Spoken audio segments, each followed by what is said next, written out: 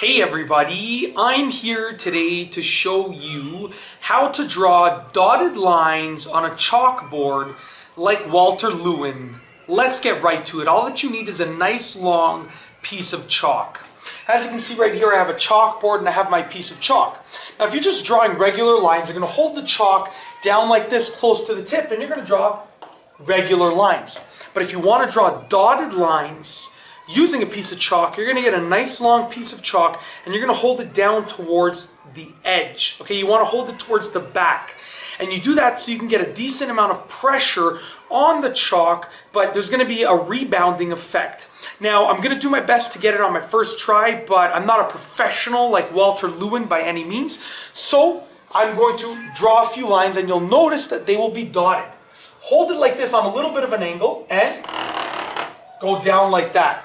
Now the key is, instead of bringing your wrist, moving your wrist, you want to keep your wrist in the exact same position, exactly like this, and you're going to move your arm to keep that exact same position and angle, just like this.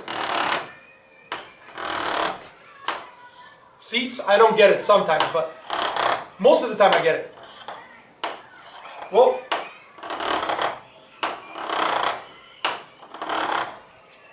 As you can see, it's literally that easy.